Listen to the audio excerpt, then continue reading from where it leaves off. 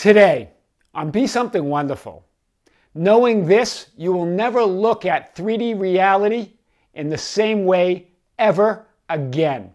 I am your host, Tom Karen, and this is the Be Something Wonderful studio of higher consciousness, where we help you level up and become the best version of yourself. Creators, welcome back. One of you commented on the channel that Abraham Hicks mentions that when you stop paying attention to something, when you stop putting your attention on something, that it literally disappears out of your experience. And then you said, but I haven't been able to prove that myself. And I just want to say here, guys, that this was a powerful statement by Abraham Hicks. Why? What's Abraham Hicks pointing to? Abraham Hicks is pointing to your attention as your light, as your conscious awareness, right? So when you say trying to prove your light is like opening up the refrigerator, seeing the light on, and then closing it, and thinking, well, the light goes off, but I've got to prove it, and then you open it up and the light comes back on. Do you see that? You're trying to prove that your attention, in other words, your light and consciousness, your awareness creates reality. It's like trying to prove that the refrigerator light goes off when you close the door, because you are the light. And so when you take your attention off reality, in other words, when you close the refrigerator door, the light goes out. That light no longer exists. That reality no longer exists because you're not looking at it. Remember, when you look at reality, you're looking as reality. When you're looking at that light, you're looking as that light. So when you close the refrigerator door, in other words, when you pull your attention or you would remove or retrieve your attention from a reality, it no longer exists. But as soon as you go to try to prove it, and you open up the refrigerator door, boom, the light comes on. Because you are the light. This is big. So Abraham Hicks, this is the statement. Abraham Hicks makes it seem like what you stop paying attention to will literally disappear, but I haven't been able to prove it to myself yet. That's why. Because your attention is the light of consciousness, right? You are the light in the refrigerator. So when you close the door, when you take your attention off your reality or off a condition in 3D, it must disappear. It no longer has your light. But as soon as you go to prove it and you open that refrigerator door or you put your light on reality, there it is. Because you're looking at reality as reality. You're looking at the light as the light, right? Trying to prove that your attention, in other words, your light and conscious awareness creates reality. It's like trying to prove that the refrigerator light shuts off when you close the door. Every time you open the refrigerator door to look, there it is again on, right? You're looking at your light as your light. Powerful opening. Let's unpack this a little bit more. Here you are. There's your attention, your conscious, your awareness. You're like a lighthouse looking for its own light. Right? You're putting your light on things in 3D reality, looking for your own light. Can you see that? You're looking at reality as reality. You are looking for your light, not realizing that you are the source of light. Hear this. You're looking for it. You're opening up the refrigerator door looking to see that the light shuts off, not realizing you are the source of light. Right? You perceive the 3D world of conditions as separate from you. What you are looking for, you are looking with. That's why you think it's separate from you. You look at 3D reality as separate from you, but what you're looking for, you're looking with. That's why you can never prove it or see it. The only way you can prove it is go within. Just like going within the refrigerator. Because then you can see that you are the light, right? That's the only place you can find it, right? So let's unpack this a little bit more. What you focus your attention on attracts, creates, and manifests your reality. Sometimes we get caught up in the processes, right? Like imagining, affirmations, meditations, whatever the processes are. And we come out of those processes, and then we go about our day, but we don't even pay attention where our attention is. Because that's what creates reality. Right? Those processes give you the experience of a desired end, of an imagined end, of a desire that you want to bring forth, that you want to call forth from the quantum field into your reality that you want to perceive. But reality is created in every moment Hear this, you're a reality generator with your attention. Wow. So that's why, if you're not seeing results, that's why, right? You're letting your attention get pulled either on the inner screen, as Vadim Zeland talks about, of your thoughts, of why you don't have it, where is it, what's happening next, or the outer reality of the events that are happening, right? What you focus your attention on, you assume and believe to be real, right? You are light, you are source, you are consciousness, but you can't see who you really are because you're looking from that vantage point of who you really are. You can't see the light. You can't prove that the light shuts off in the refrigerator, that you are that light, because you're seeing from that vantage point, right? You can't look at and as something to prove who you really are. There's the refrigerator, there's you, right? You must go within, like the light that goes on as you look, right? That's a very happy refrigerator. All right, let's get this. You literally illuminate the world with your light or attention. That's what Abraham Hicks was pointing at. Brilliant, right? The beauty of Abraham Hicks' teachings are they are simple. They're brilliantly simple, right? Because that's what reality is. It is simple. Reality creation is simple, right? This is big. And the moment you are not looking at something, your attention, it no longer exists. The moment you're not looking, the moment you shut that refrigerator door, that light's off. It no longer exists. But as soon as you open the refrigerator, the light's back on it. The moment you close the refrigerator door, the light goes off.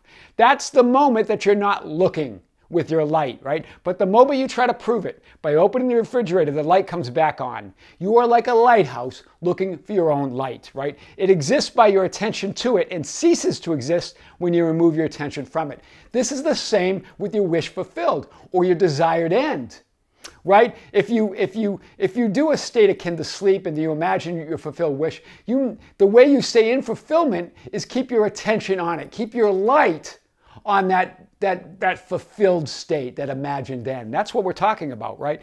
Attention determines what you perceive, receive as real and as your reality.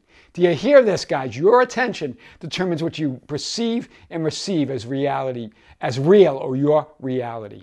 Wow, big opening today. Let's hit it a little bit more.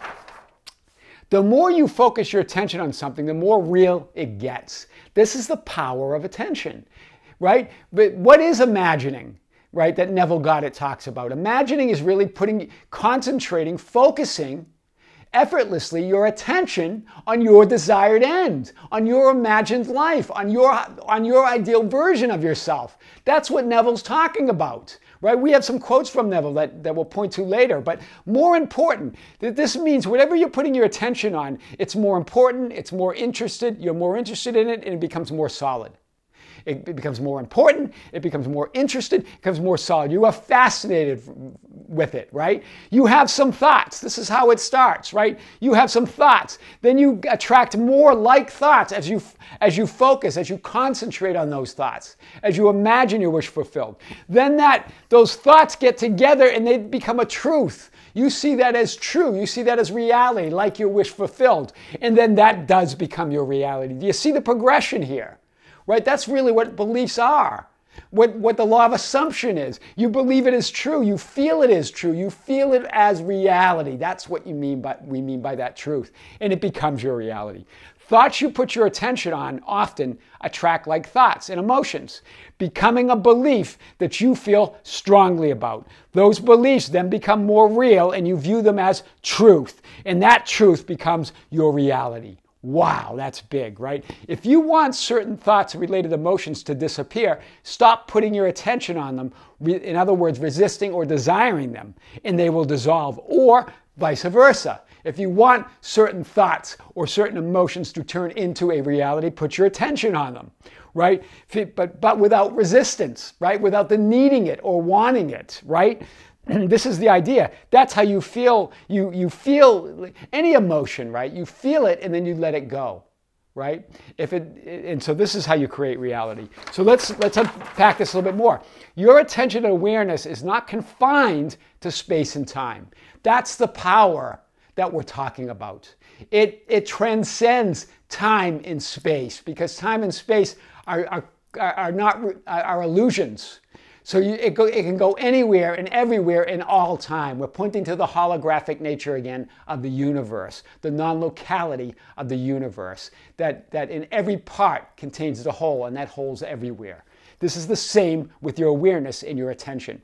Unwanted realities are created by not making it your own, by not making your attention your own. Who owns your attention? That's the question, right? Where is my attention now? Where do I want my attention to be? Right? Where would I love it to be? Those are the questions you got to ask yourself, right? To be aware, to get to that awareness center. You allow it to be captured by the people, events, and conditions of the 3D world. And you're moved unconsciously by the desires and resistances. Yeah, you're either immersed in the 3D world events and conditions of people, or you're immersed in inner thought, thinking about, I really got to have this, or maybe I won't get it. Thoughts of doubt and fear, right? And other things. Maybe you're preoccupied with what's going on at work or with some friends. Whatever it is, you're either in the inner screen of thought or the outer screen of the 3D world. You want to be in the center within, right? That's really what most meditation techniques do, right? They focus your attention on something or nothing. All meditation techniques can be really drilled down to this simplicity that it's about where you put your attention. Some techniques, you put your attention on an object or your breathing, right? Other techniques, you put it on nothing and just let your thoughts float and go away. Either way, it's to let your thoughts just be there without you identifying with them, without you making them real. That's what they all are. Focus your attention, and this is the beauty, whatever method you use, whether you're focusing on nothing, but really nothing is something in infinity. There is no nothing. Nothing is something, right? But when you focus your attention on nothing or on something, breathing or whatever, it brings you back to the present moment. It merges any split energy you have, or split, in other words, energy is attention. Attention is energy. Any split attention you have leaves your thoughts to do their own thing, right? You let the thoughts do their own thing. You don't identify with them. You don't judge them. You don't try to change them. You don't try to control them. And this brings you to the all-powerful now. That's what nearly all meditation methods are based on. That's powerful. So let's unpack this a little bit more.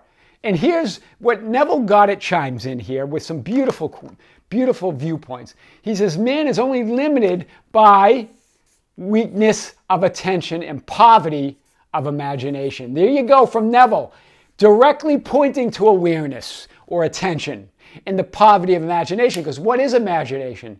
It's imagining, it's where you're putting your attention within on an inner desire or something that you want or desire. That's what we're talking about here, right? Weakness of attention and poverty of imagination. He goes on to say the great secret, he calls this the great secret, is controlled imagination and a well-sustained attention. Again, bringing imagination and attention together, because what is imagination? It's your inner attention. Where are you putting your attention inwardly, right? What are you imagining, right? Firmly and repeatedly focused on the object to be accomplished. This is what he calls this the great secret, is a controlled imagination and a well-sustained attention, firmly and repeatedly focused on the object accomplished, your wish fulfilled, right? The objective world, he calls it the objective world, but we talked about there's not even really an objective world. We believe the 3D reality is the objective world, but we debunk that, right? But the objective world vanishes. It has to. If it vanishes, then it's not real. It's not really objective, is it? Right? So the objective world vanishes as we turn our attention from it. There, he directly hits attention. Now he's pointing at what Abraham Hicks was talking about, right? The objective world vanishes as we turn our attention from it. Why? Because there is no objective world. Objective means real. Objective means it's still there when we're not looking. But it doesn't, it vanishes, so it's not there. This is the light in the refrigerator, right? It means that holding the attention upon the idea of the wish fulfilled until it fills the mind and crowds out all other ideas of consciousness. Here he goes directly, these two quotes directly pointing to where your attention is. This means holding your attention on the idea of wish fulfilled until it fills your mind and crowds out all other ideas of consciousness. Wow. Neville Goddard here, unpacking attention for us, right? You will never look at attention the same again, guys. So let's unpack this a little bit more. So here's what we're talking about. This really comes from the teachings of Vadim Zeland, who wrote Reality Transurfing. This is in his other book. What he talks about is that our attention's either on the inner screen. Remember, he's using the movie analogy, right? That the screen of the 3D world is that movie screen, right? So it's either on the inner screen, you're lost in thought and you're acting unconsciously. This is when you become on autopilot. You start making up things in your mind and then you act irrationally, right? Or you act without being consciously aware of it. Or it's on the outer screen. You're preoccupied with outer conditions and you're also reacting unconsciously. You forget yourself and you act reflexively, right? Either way, you're lost. You're asleep in the waking dream. He calls 3D reality the waking dream. You're asleep in the waking dream. You think you're awake, but you're dreaming unless you're in the awareness center, right? When you're either immersed in either the inner screen or outer screen, your attention's not your own. You have no control and you're immersed in the waking dream. You don't have control because when you're lost in thought, you're acting unconsciously, you're acting on autopilot. Those sometimes are good for habits that we have that we don't want to have, that we want to put on autopilot, right? Some good habits, right? But most of the time it's better, really all the time, it's better to be consciously aware, be in the center, and then you can choose where you put your attention or the reality you're creating, or you're reacting unconsciously. You're preoccupied with outer conditions and you react to them, right? You forget yourself, right? Yeah, I don't know what got into me, right? You can find yourself saying that. That's when you act reflexively, right? So how do you wake up? What does Vadim suggest? He says to wake up, you shift to your awareness center. And the question is, guys, here's the question you got to ask yourself. Where is my attention now? And then where would I like it to be? Those are the questions. Where do I want it to be? Where would I like it to be? Where would I desire it to be? Where is it now? In the awareness center, you can observe your thoughts, your inner screen, and what's happening out there on the outer screen. You can see both screens when you're in that center. And that's simply waking up and saying, where am I now? Where's my attention? Who am I and where am I? And those are good questions, right?